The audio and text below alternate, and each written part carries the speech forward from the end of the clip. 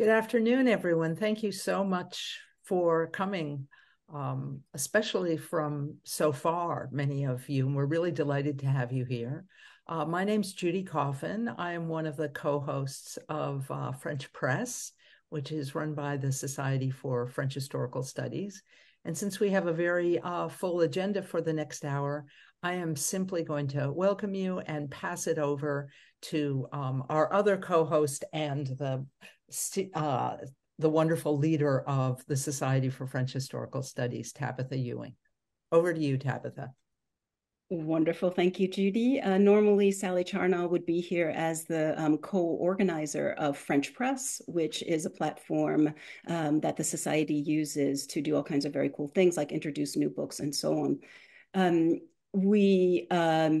I wanted to say first and foremost that this is exceptionally organized as not just through the Society for French Historical Studies, but co-sponsored by Africa as a Country, which is fantastic, and generously sponsored by the Center for Civic Engagement at Bard College, the Center for Human Rights and the Arts at Bard College, French Studies, the French Studies Program, Historical Studies Program, Human Rights Project, Office of the Dean of the College, and the Science, Technology, and Society Program, all at Bard College. And one of the reasons why I wanted Bard's co-sponsorship was because we on our campus, where I am professor, have not had a whole lot recognizing the rather earth-shattering events that have been taking place on the continent in the last, I'd say, 15 months.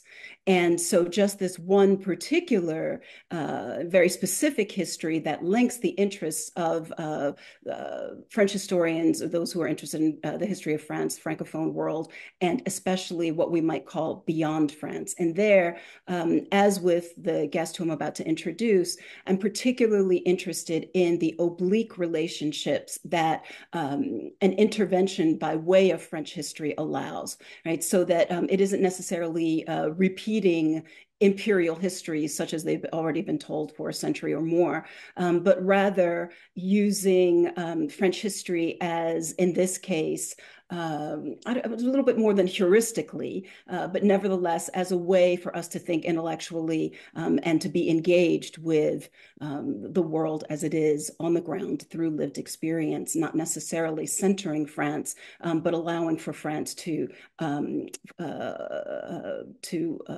open up possibilities of or sight lines that might not otherwise be there. So I'm particularly thrilled to have Carina Rey, who is, and I'm going to read here because this is a recent position, AM and HP Bentley Chair in African History and Associate Professor at the Great University of Michigan. You may already know her book, Crossing the Color Line, Race, Sex, and the Cultural Politics of Colonialism in Ghana. And also has a co-edited volume that I don't want us to forget called Darfur and the Crisis of Governance in Sudan, a critical reader. And so important for us to think about that right now.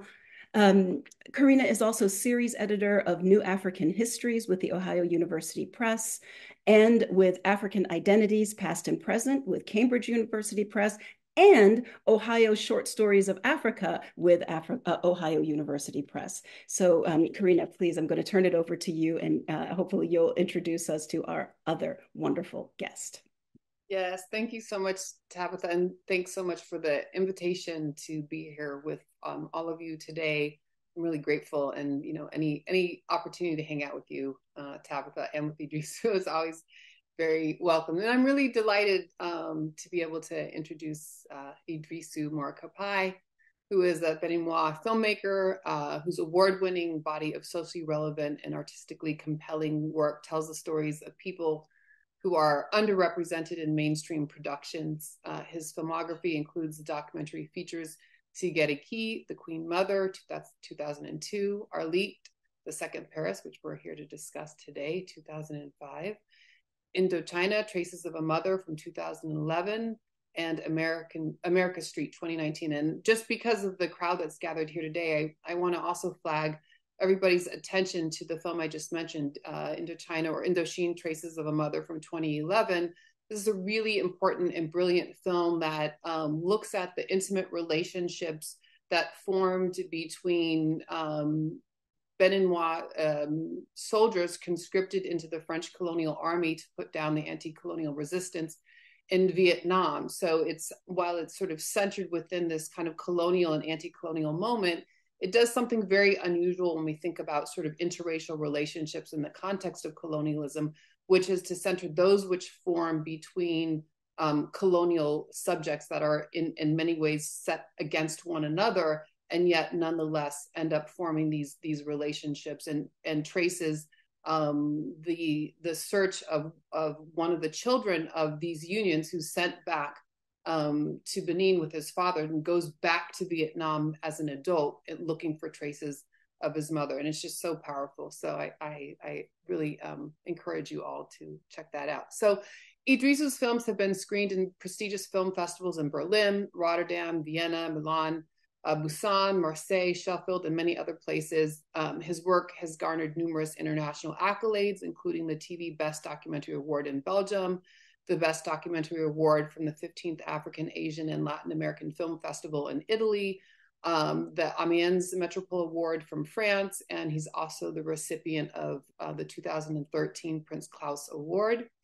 Idrissou is an assistant professor in the Department of Media Studies, Media Arts, Sciences, and Studies at Ithaca College, where he teaches film production. Most recently, he's the Okwi Nwezor Fellow at the Africa Institute in Sharjah, UAE, where he joins us from now, and the recipient of a Guggenheim Fellowship, which is supporting his ongoing work on Border Life, a feature-length creative documentary on Seme, a bustling border town between Nigeria and Benin, where the lives of peddlers, smugglers, travelers, and ordinary citizens are deeply intertwined in ways that open up a window into the localization of global economic exchanges.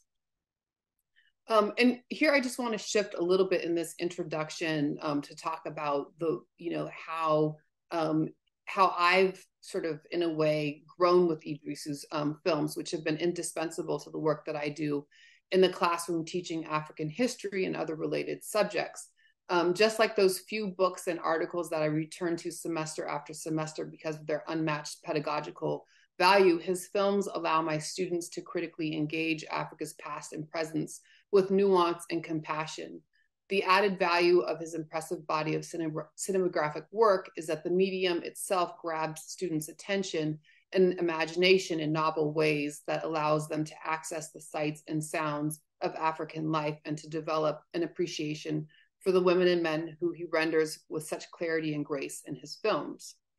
In 2012, I taught Arlit, the second Paris, for the first time as part of a fully integrated service learning course called The African City, Urban History and the Making of the Global African World. The course explored the histories of a range of African and African diaspora cities, and I wanted to include case studies that would expand a student's vision of what constitutes a city.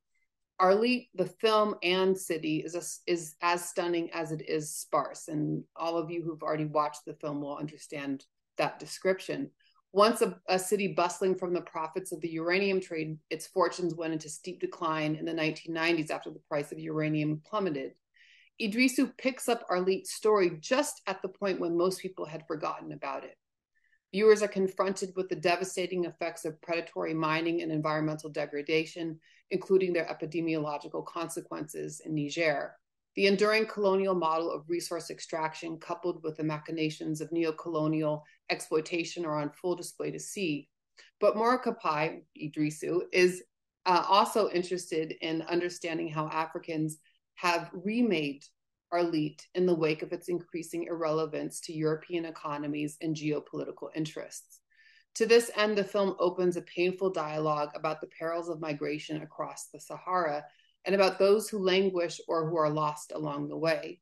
No longer fueled by uranium boom, Arlit is now an important node in the expansive human trafficking networks that annually move hundreds of thousands of Africans across the Sahara.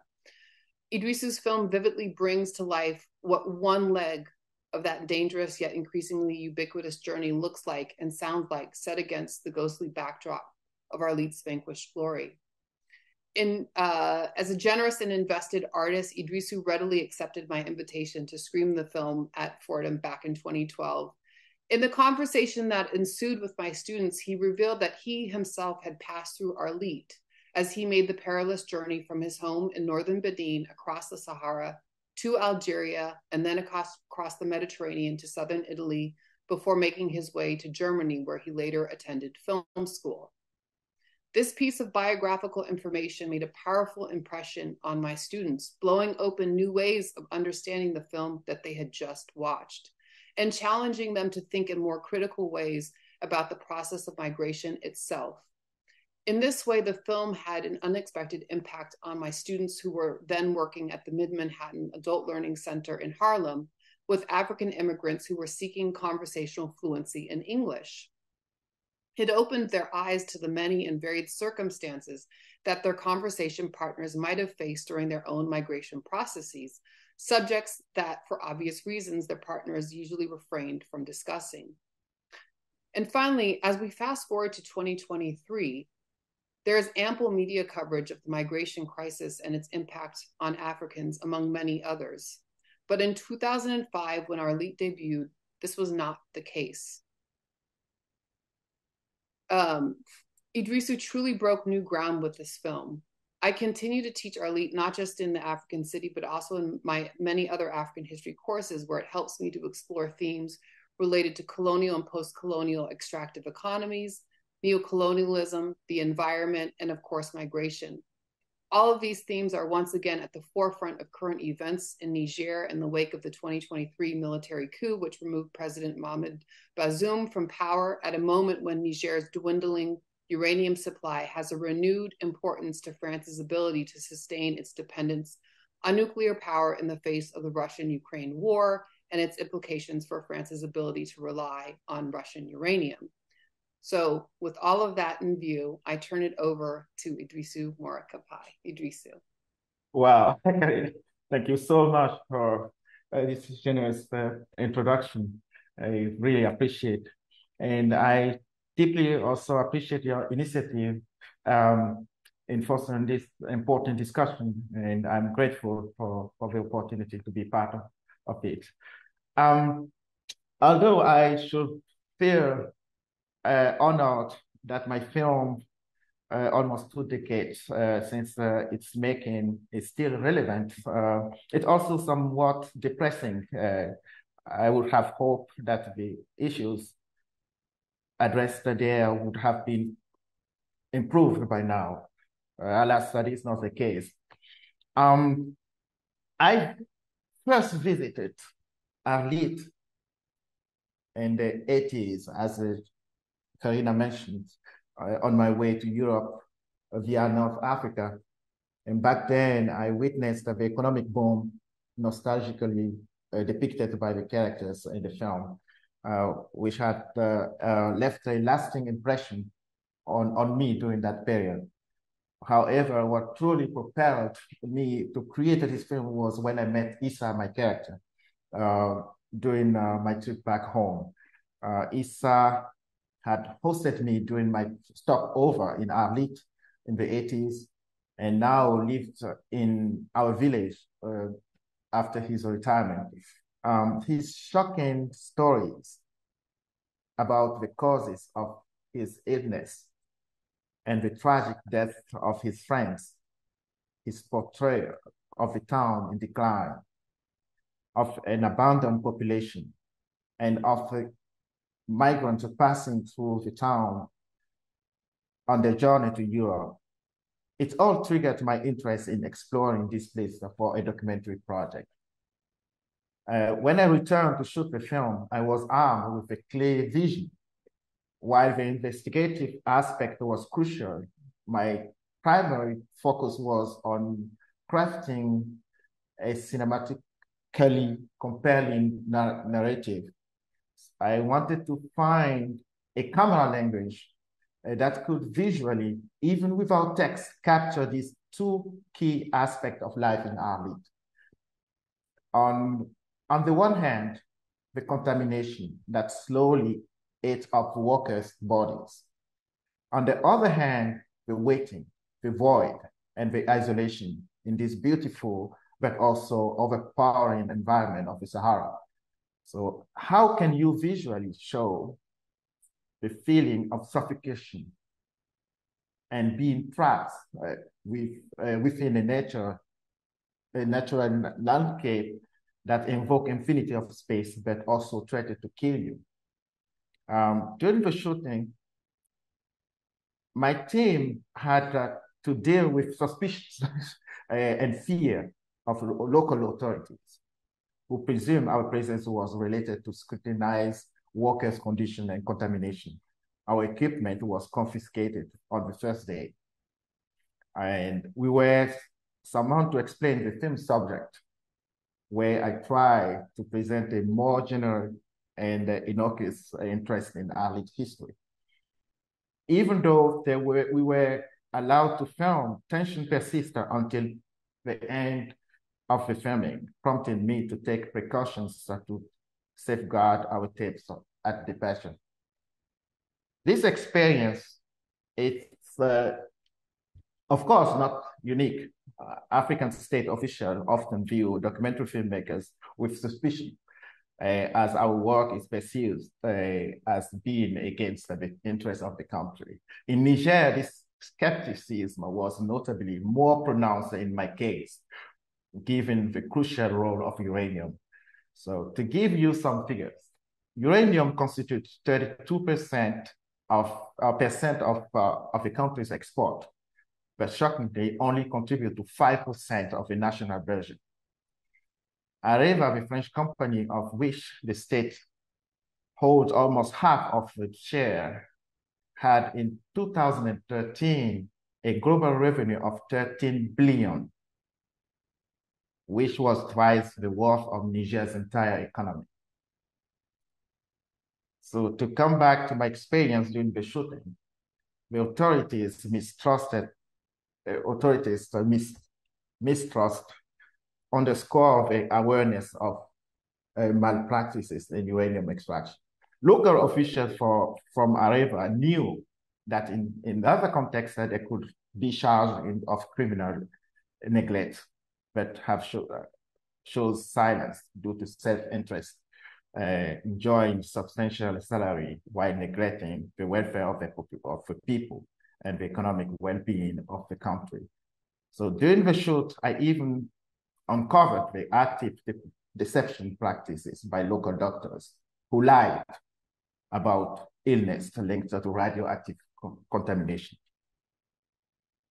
What is curious is the fact that my entire team were given protective suits, but the workers we were filming did not wear any, as you can see in the scene in the underground mine.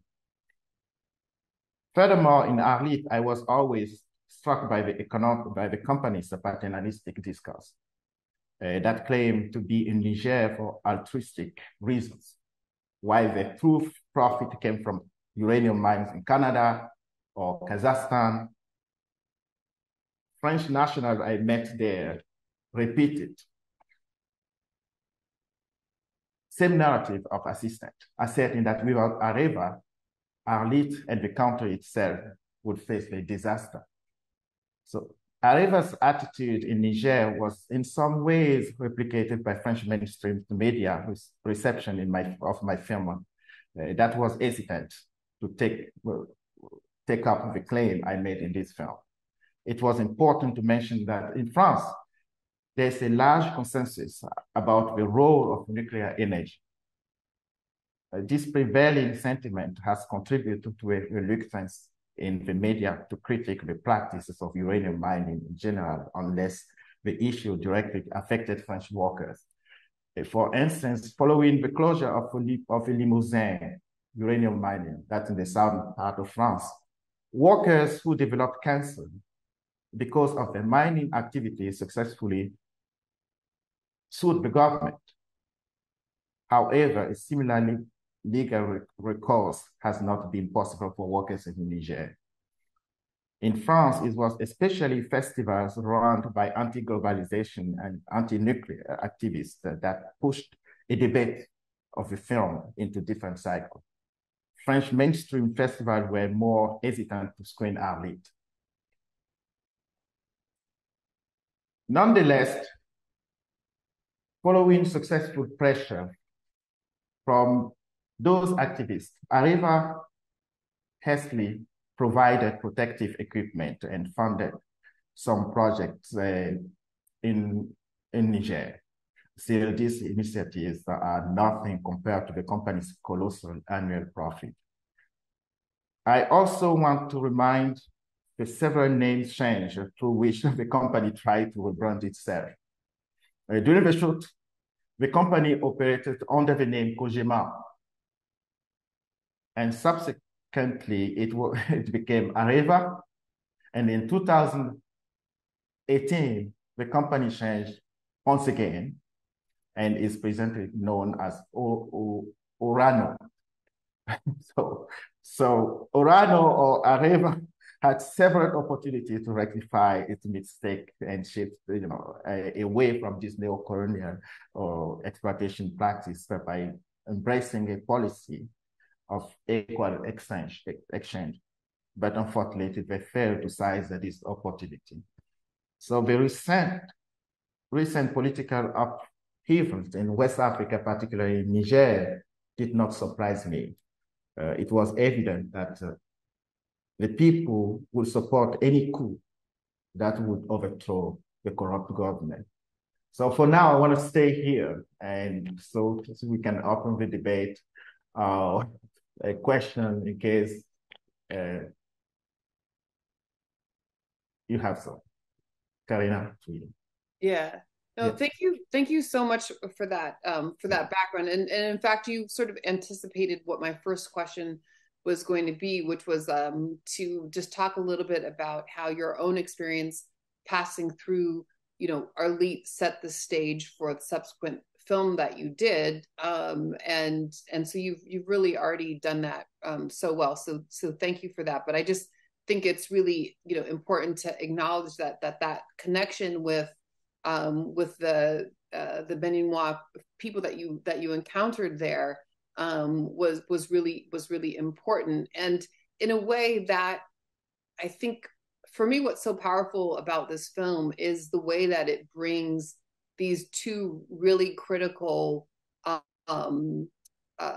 issues into connection with one another. That is this question of the uranium mining and the rise of Arlit's importance as this hub in these trans-Saharan migration networks. And one of the things that I found really actually quite fascinating to think about, so you were making the film in the early 2000s.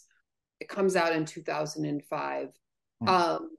Is the way in which, in some ways, the depiction of the human trafficking networks is deeply humanized.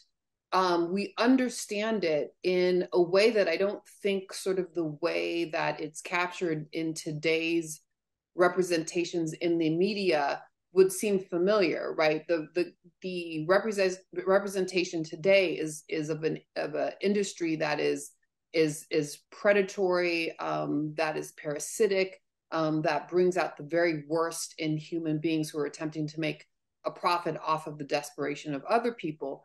But in the film, you have, I think, around between the 20 and 25 minutes into the film, a sequence of interviews with migrants themselves who are talking about the desperation that is sending them across the Sahara, but also with the Tuareg men who smuggle the migrants across the desert. And then with Amadou, the Beninois mechanic who fixes these cars. And one of the things that's so amazing is just how interdependent these people are in this town. And it's not this depiction of the parasitic or predatory relations that we tend to think of. What comes out actually as the predatory industry in this town is the remnants of the uranium mining that still continue, right? Even as it's no longer kind of creating the profits. And so I just wanted to maybe start off by asking you to talk about the tension between these two industries, if you will, that sustain Arlit's economy and social fabric in the early 2000s, and to my mind, one of the questions that I kept on thinking about as, as my mind has been so saturated with much more recent depictions of the inhumanity of human trafficking across the Sahara and the Mediterranean, is whether something, to your mind, has fundamentally changed in how human trafficking is conducted, or whether or not there's just an aspect of it that it may be inhumane, but there's an aspect of its humanity in the interpersonal relations and dependency that develop in a place like Arlit that we just don't see anymore, because the human toll is so grave, and all we can think about and do is mourn all of those who perish in the Mediterranean Sea. So that's my first question. Yeah. I mean, and nothing had changed actually, apart from what Europe is trying to do, how the policy, it's a European policy to try to stop them, while using North African countries, for instance, right? And as a new border, European border, right? So that's not a shame. But the human flow from Africa, from the south, from the places and countries in the south of the Sahara, it's still continuing. I mean, if you go to Niger, we still see a lot of people. I don't know if you get to know that Niger now changed the policy. They refuse now to be part of this movement that Europe is funding them, is funding Niger, to stop, to arrest and send the migrants back home. That's what they refuse. Even, at the time I was filming, that happened too, right? So some Africans got arrested. In my case, for instance, when I finished my shoot, I've been given 2 Togolese in my car to take them to Benin because they got kicked out of the country. That happened too. But at the same time, so many people were, waiting in Arlit or in Agadez, for a trip to replace to the north. What actually also struck me when I came to Arlit is how close, how connected these cases were, but at the same time, they were so disconnected, right? Migration, and then the exploitation of the mines. How few the people knew about the minings, even those who were living there, or even the Tuaregs. How few they know about the mines, for instance. About all the situation described in the film, the illnesses, even the economic aspect of the exploitation, because they were not involved in it, right? At the same time, when you see it from the global, perspective, you see how close, how connected, interconnected. African youth are moving outside of Africa. They are going to try their chance elsewhere because of the lack of opportunities in Africa. So at the same time, you have big companies, multinational, that making profit in this country, exploiting, without using African youth, right? And the few that work there, is those who got sick, right? So that's, it's also, myself as a filmmaker, that's, I started with the destiny of my character, but when I came and on the ground, on the location, I noticed that the story was way more than what I previously imagined, right? For instance, this migration, the tragic story, aspect of the film, I wasn't prepared of, right? As a documentary filmmaker, don't limit it yourself on your treatment or what you have previously, but be open, stay open, and take anything that come open up to you. So that's what I did in this film. So how I met these young Africans, desperate and trying to reach Europe. And at the same time, I know because I took this way too, that this trip, it doesn't guarantee anything for them. But you cannot tell them. You have no other solution. You cannot say, go home. Go home for where? To do what? Right? So that was really my feeling. So today, you still observe the same situation in the Sahara. The only thing that's changed, you have way more people dying, dying because of the policy in Europe, European policy in the North Africa, that pay them to send back Africans, young Africans, to where the desert, and most of them die there, right? Because way back home, it's a dangerous trip, right? So that has to change. That wasn't, the case when I was filming there.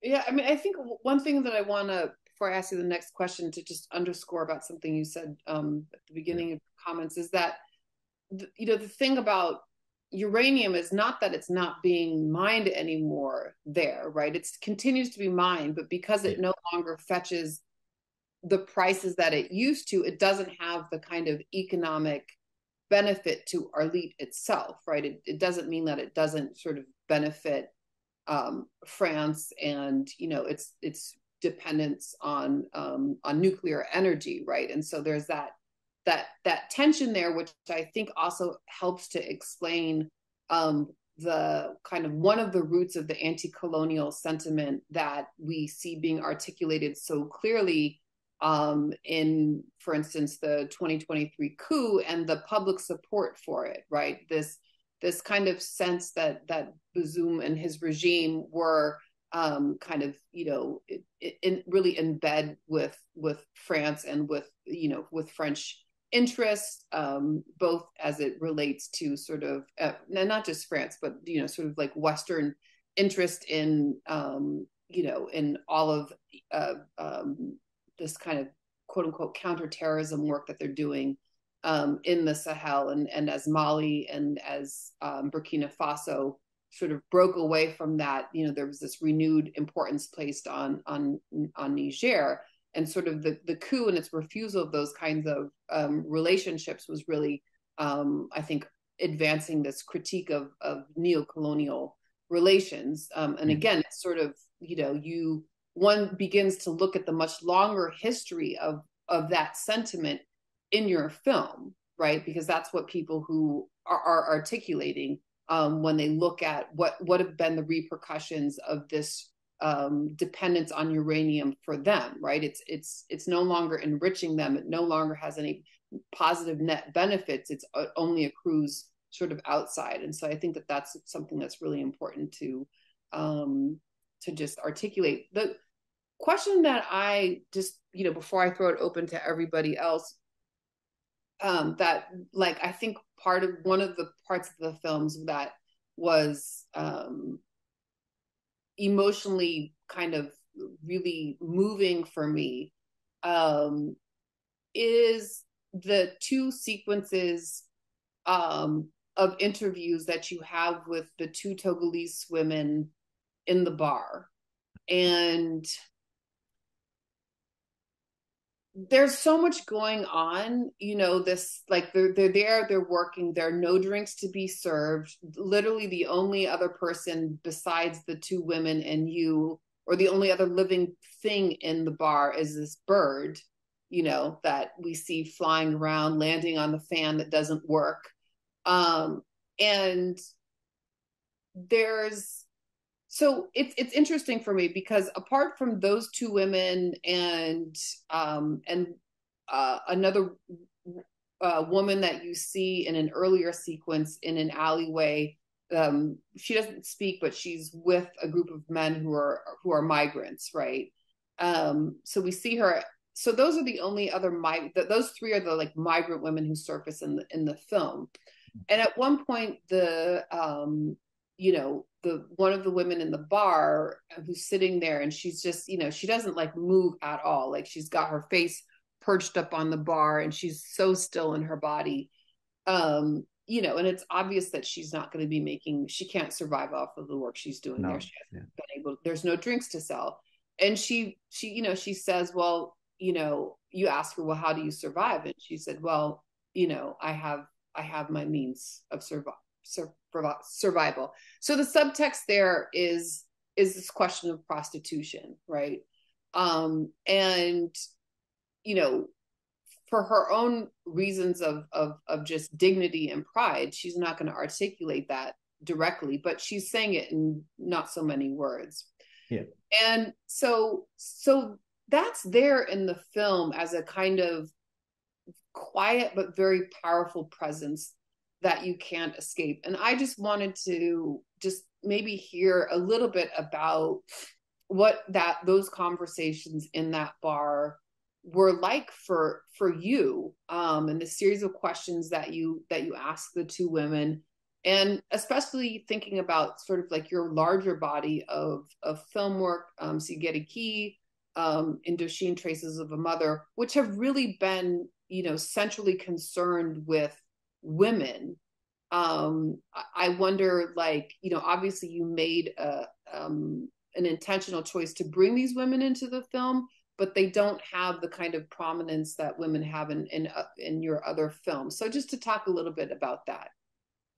Yeah, that's thank you. That's an interesting question. I've been reproached for my question to these women. I wasn't aware at all that my question will appear in this way. That I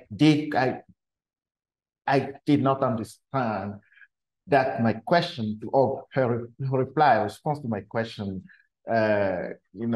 reveals anything like like a prostitution. I did not imagine this way at all when shooting. And that came, to me, I first became aware of that after the screening of the film, when somebody in the audience actually say, what do you expected, for her to reply? I say, I want to know. I was curious. I want to know how. I say, yeah, that's evident. I say, what is evident? It's enough. Yeah, it's evident she's doing something. I say, what? So I did not understand at all. It's an aspect of her life I did not imagine at all. So how do I met? Actually, what you said is true, that I wanted to have also some women as character in the film. But in a place like Arlit, it wasn't easy to find women's perspective. Women are all at home. You don't meet them. You don't see them, right? It's also the culture. It's like a culture. It's a culture in the place. I have to respect it. I cannot enter into the family house and meet with women. So I accidentally met these women because the place I met them is the place where when we take our break, I like to say it's very hot. When I was shooting, it was 52 degrees. So Celsius, 52. That means after 12, you cannot go out. So we were looking for a place to rest. And then we've been shown this place, and we didn't know what was the place. And then the first day we've been there, nothing happened. There was nobody there. It was open. And the second day, these two women were sitting there. So we were trying to buy some drinks, and there were no drinks. To eat anything is not. And I called one of these women. I say, where are you from? I asked them where they were coming from. They were from Togo. I'm from Benin. So we are kind of cultural things that actually bound us. We started talking about where we come from, the culture. It's very close. Benin and Togo, there's no difference. That's how the conversation actually started. Right. And then when we started, I called my cameraman and I said, that's interesting. That could be the character I'm looking for. That could be, this, female characters I'm looking for. And we started shooting the conversation. But the problem was that they just reply with one sentence. When you ask the question, they don't talk too much, just one sentence. So for a filmmaker, it's very difficult when you have characters, you have that doesn't talk. It just pump, go just one sentence, boom, and then wait and take. So it was difficult because I filmed a lot. I filmed them a lot, but you cannot do a lot with the material, because if you ask a question as a filmmaker and the person said, yeah, so you cannot do nothing with yeah or no. Right? So many of what they said was like that. So that makes that 90% of what I did, what I recorded actually many days.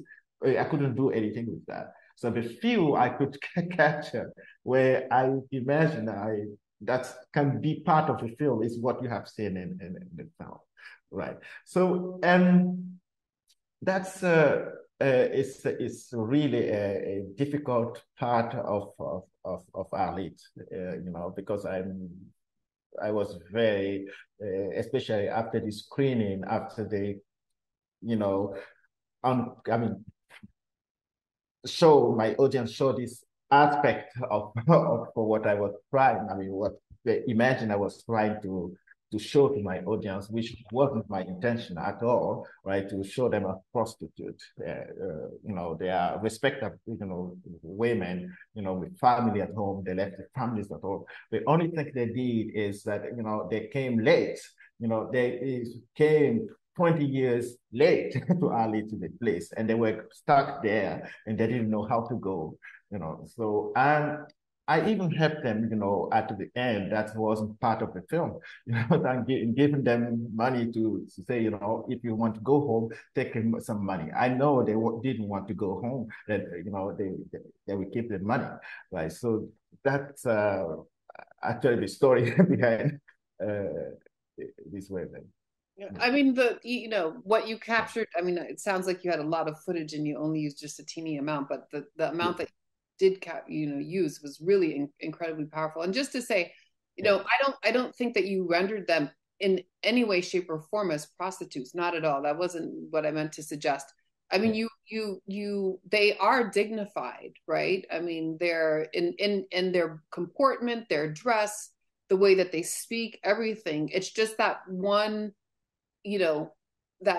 small line that clues you into the real deep complexity of her existence, right? And which we know now, because again, there's so much work that's been done over the last 10, 15 years about sort of the gendered experience of migration for men and for women, and how this question of sex, sexual exploitation, sexual abuse, and prostitution are sort of much more kind of, I think, well-known, better understood aspects of this phenomena of migration. And of course, the truth, of course, is that it is simply not unique to a place like Arlit. In fact, when we think about the way that women get caught up in these migratory routes, in fact, a large percentage of women who actually make it to, places like Italy and Spain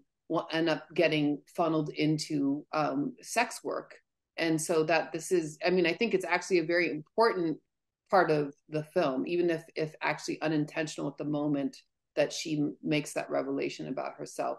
So I think at this point, I want to just open it up to the audience for questions. And you could, if you preferred, you could certainly type in a question into the chat, but also just raise your hand or unmute yourself and ask a question.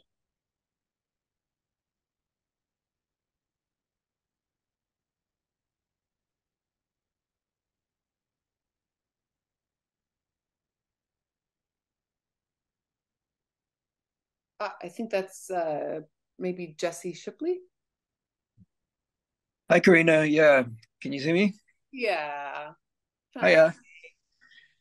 Hi, all. Thank you so much for this great conversation. I had a sort of follow-up question based on what you're saying, Carina, and the question about visual language that sort of as I was, in watching the film, I think the sort of visual language is really complicated and interesting. And I'm just curious, as a filmmaker, how your visual language, how you've thought through that based on your sort of answer to what Karina's talking about around the sort of subtle subtext that sometimes come out in the making of and then in the editing. I'm just wondering, you started out by talking about a little bit about trying to come up with a visual language as a filmmaker. And as someone who's also, I'm a filmmaker and a scholar, I struggle with trying to get across complicated ideas sometimes in the language of sort of visual representation. I'm just wondering how you watch this film now yourself and how your language might have evolved or changed or not over time, based on the political moment, the sort of visual moment and things like that, if that makes sense. Yes, thank you so much. Interesting question. I think something that I kept doing is that when you come to a location, it's very important to get to know the rhythm in the location, the rhythm of life, right? And in Arlit itself is a slow city. You know, you cannot make a film that's so quick like people would do it in another place of the world, right? So it's important for me when I first came to this location. It's how what rhythm I can adopt, that work with a place, right? And in a place where nothing happens. There's nothing happening. There's no movement. People are waiting. They expensively just waiting. So how do you show waiting, right?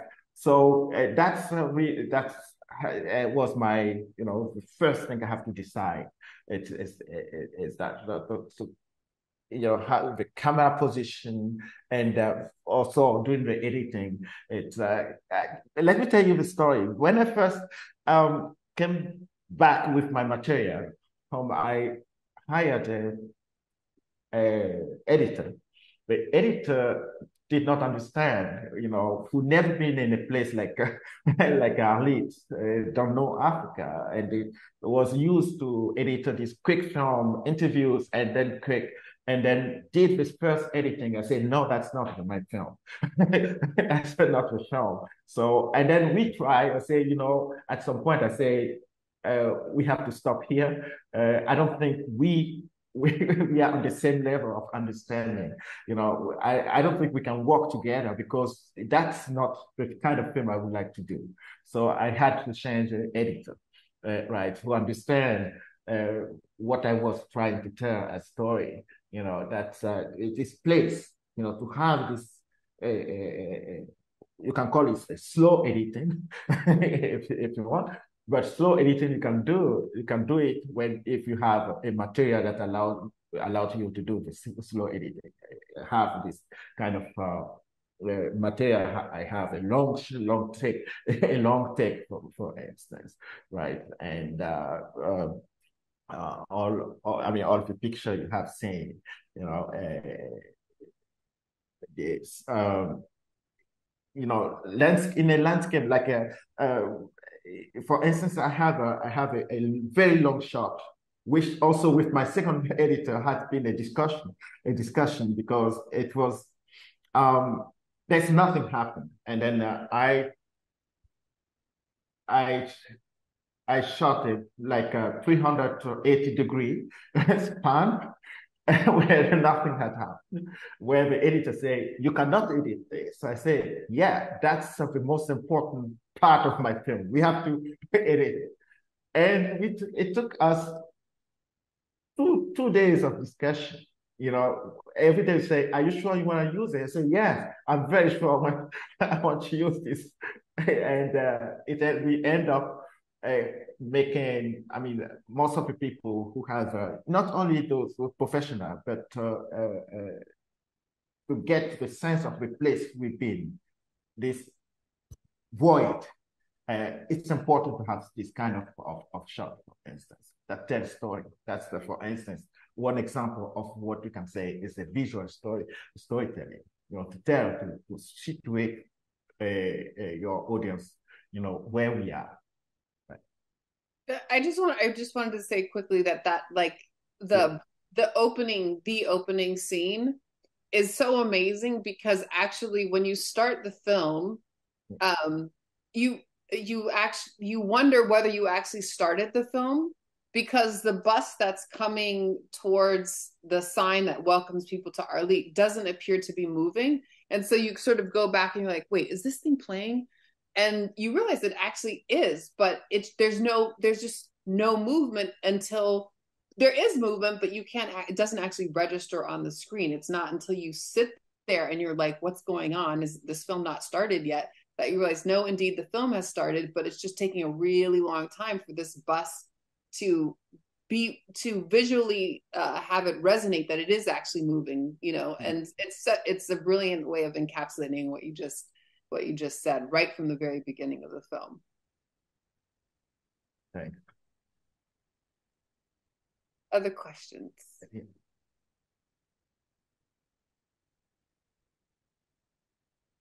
Yes, Chiamo? Let's see. Let me see if I can unmute you. There you go. Thanks for everything so far. It's been really great. I learned a little bit about Agadez, and I was wondering why you chose Arlit as opposed to Agadez. And you mentioned that the uranium project is less financially successful than it used to be, and could you explain why?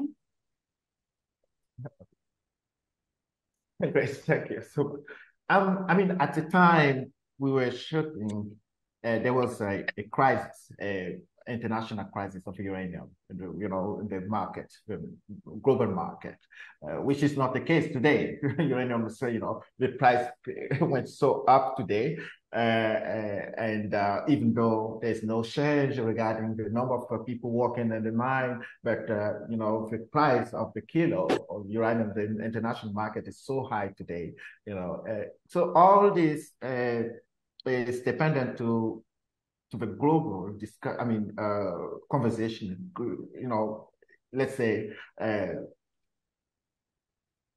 global market, right? There was a time where people, the activists, entire nuclear, for instance, were saying that uranium, atom plant or nuclear plants are no longer welcome in the world, right? So that was the years 2000. So that was this time where really activists were very active against nuclear plants in the world, right? So which has drastically changed today. We're coming back.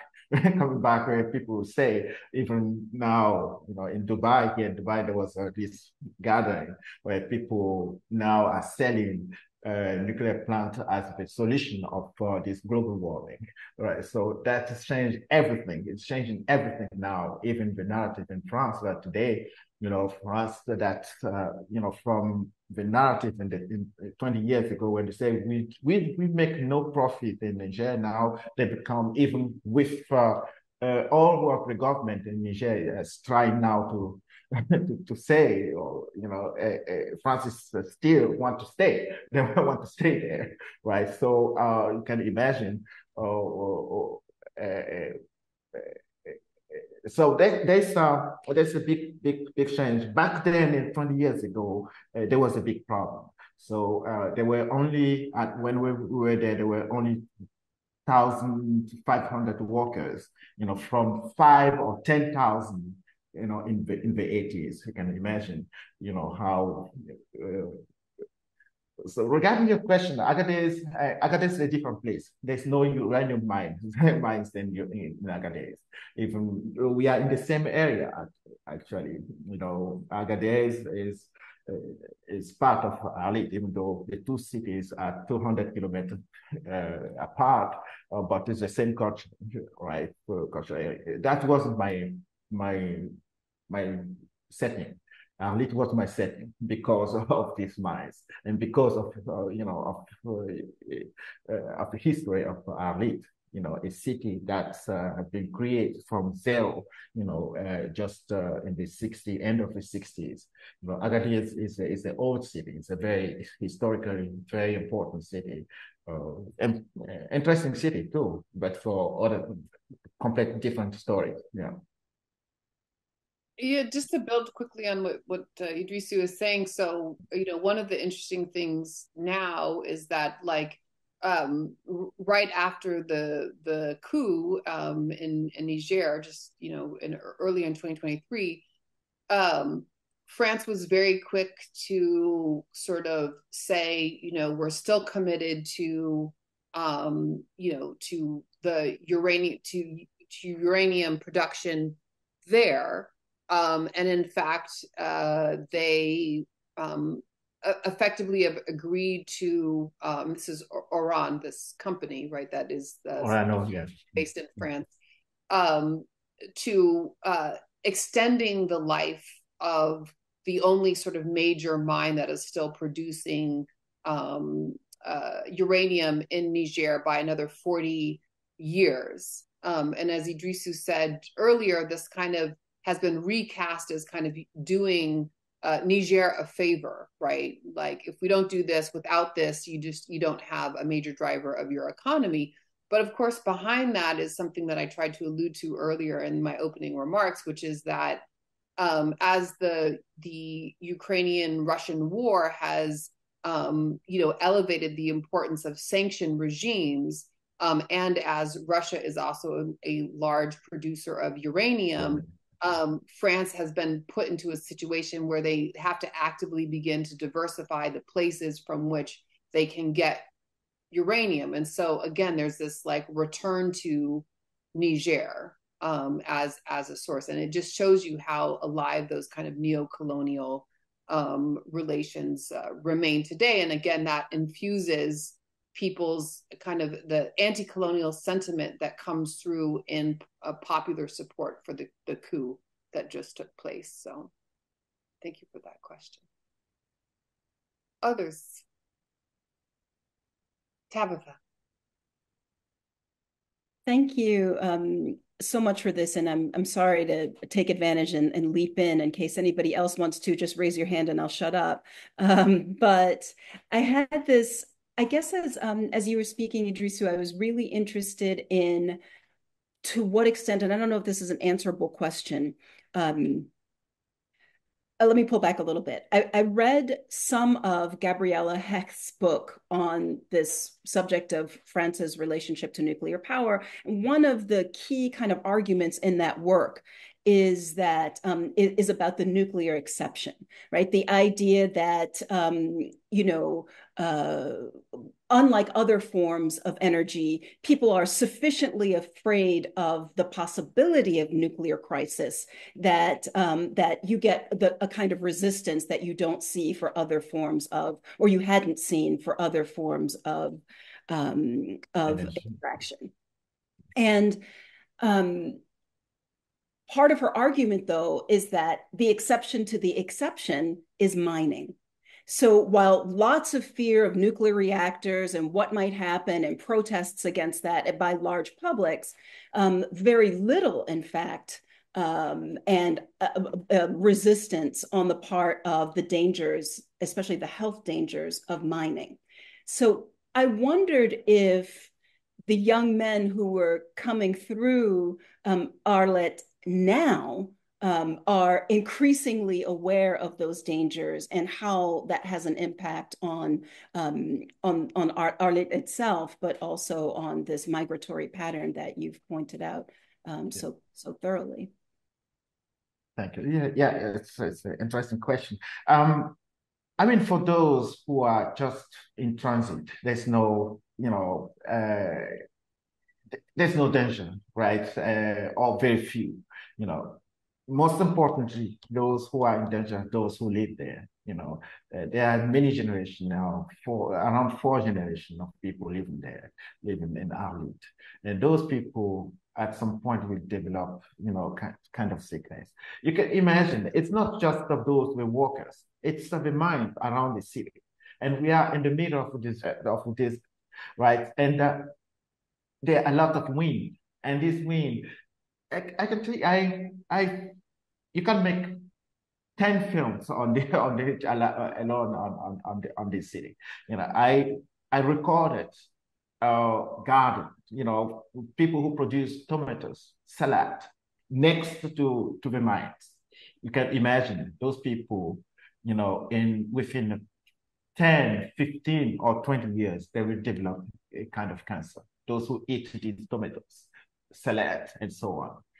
That's a kind of aspect, I didn't want to, it's when I say it's not an investigation, who is responsible for that, I decided not to go in this direction, even though I recorded this aspect of contamination. Otherwise, the film would have been a film around contamination, which wasn't my my intention.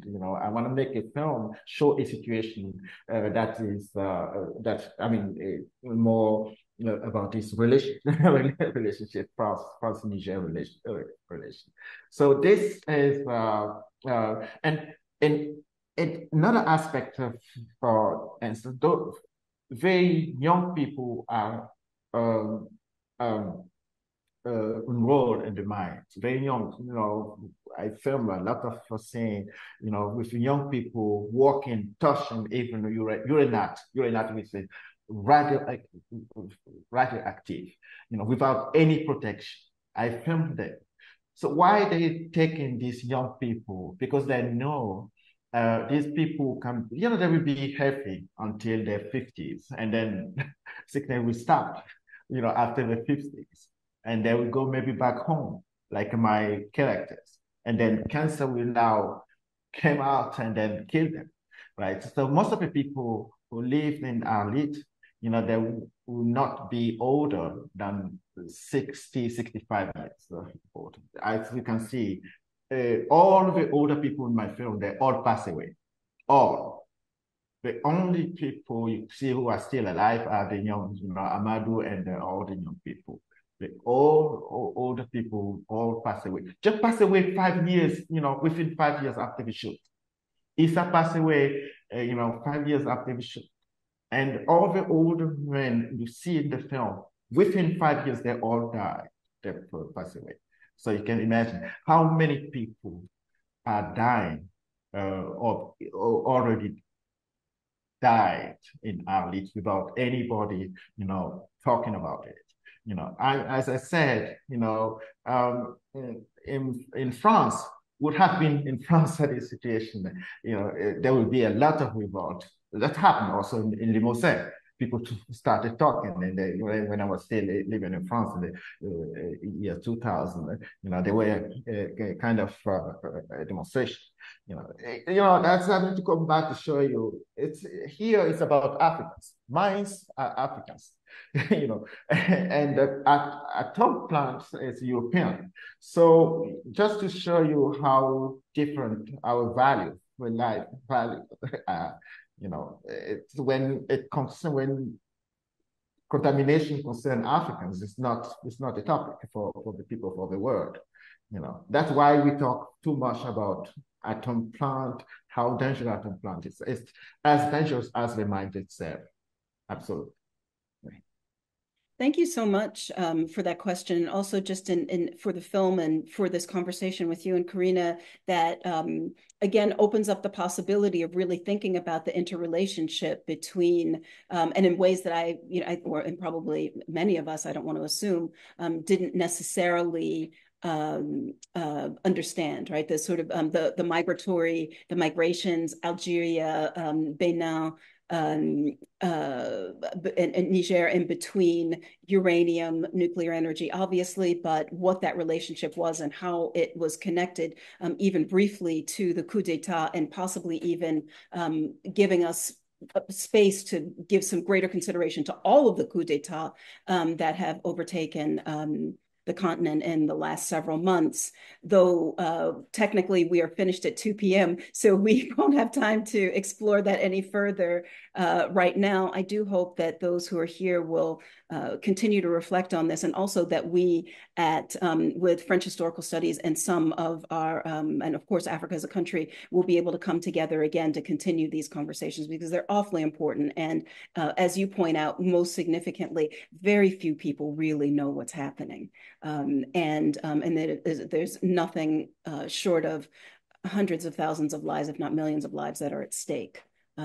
So I hope that we can continue this. Can I turn it over to you, Carina, for a last word, and then we will, Judy, our fearless leader, will end the call.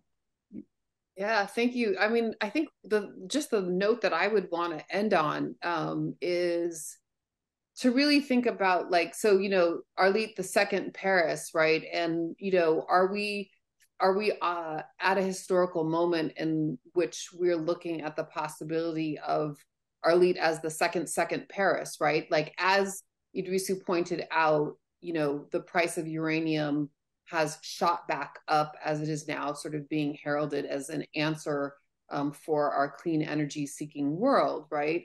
And what does that mean for Arlit, and for we've got this extension now, a 40-year extension on this mine. What actually will happen? And it's interesting to think: is it possible that as connecting the story of migration, as folks are moving through Arlit, that some will begin to stay again, will get drawn back into mining? And even if that doesn't happen, what's at stake again for this population as the city may be renewed again because of the increase in price of uranium? So it just, again, to kind of echo something that Idrissou said at the very beginning, that on the one hand, he's glad, that people are still watching this film, but it saddens him that it has just as much relevance today as it did, in 2005. And I think, that's really the very much the case here.